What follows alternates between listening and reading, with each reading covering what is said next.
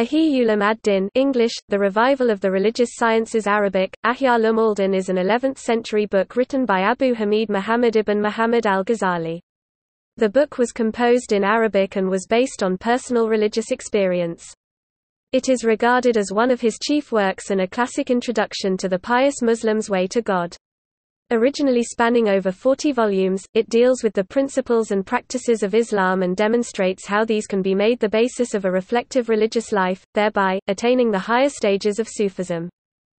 Some consider Kimya-e Sa'adat as a rewrite of the Ihya Ulum ad-Din, which is a common misconception. Kimya-e Sa'adat is shorter than Ihya Ulum ad-Din, however Ghazali said that he wrote Kimya-e Sa'adat to reflect the nature of Ihya Ulum ad-Din and a few of his other theological writings.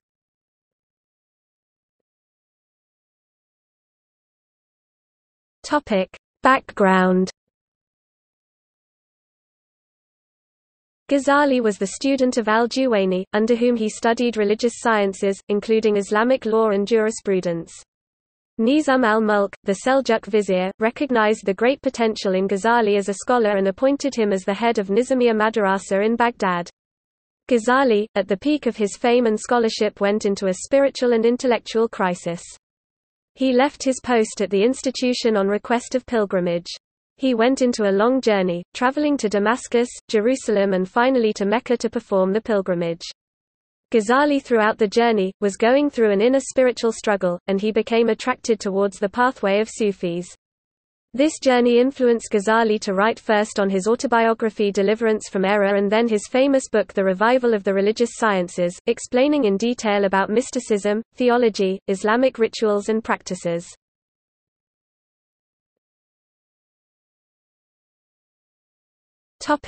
Structure. The book is divided into 4 parts, each containing 10 books.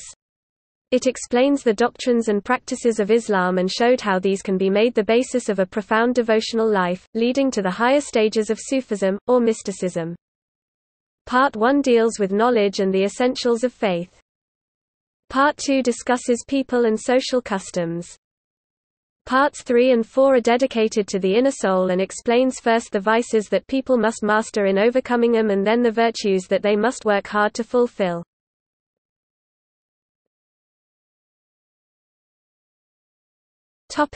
Influence. The Ihya Ulum ad-Din became the most frequently read Islamic book after the Quran and the Hadith. Its great accomplishment was to bring orthodox Sunni theology and Sufi mysticism together in a useful, comprehensible manner to guide every aspect of Muslim life and death. The book was well received by Islamic scholars such as Nawawi, who stated that, were the books of Islam all to be lost, excepting only the ayah, it would suffice to replace them all.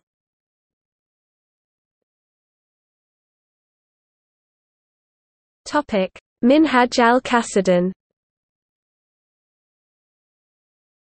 Al-Ghazali, despite being a scholar, was not an expert in the field of hadith and thus the hadith narrations contained in his book were scrutinized.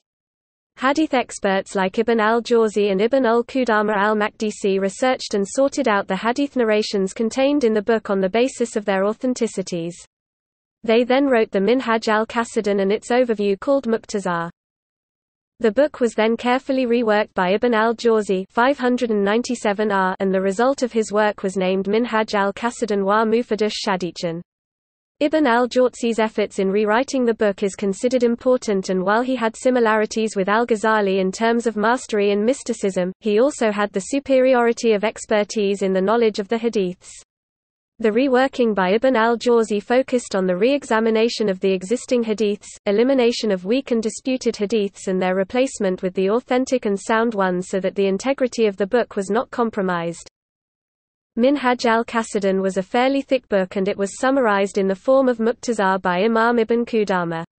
Whenever Ibn al-Jawzi focused on the study of hadith, he found the Muqtazar book in line with its name, aiming at summarizing and making the essence of the previous book to be more concise, organized, and easy to understand.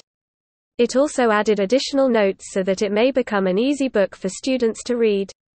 Ibn Qudama remarked that whenever he read Ibn al-Jawzi's Minhaj al-Qasidin, he felt that this book was very useful for society, so he would read it again in order to absorb the deeper meaning for the second time.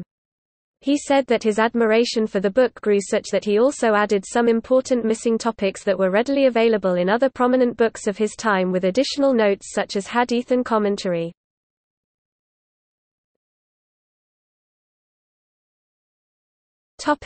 See also: Alchemy of happiness, Aims of the philosophers, Incoherence of the philosophers.